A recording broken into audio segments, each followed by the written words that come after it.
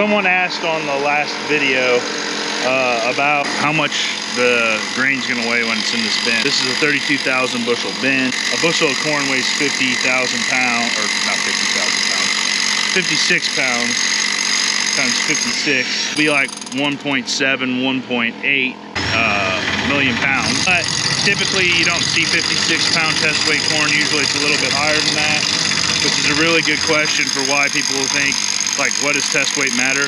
Well, for quick math, in this grain bin right there, 56 pound test weight weighed this much, and 60 pound test weight weighs 1.9.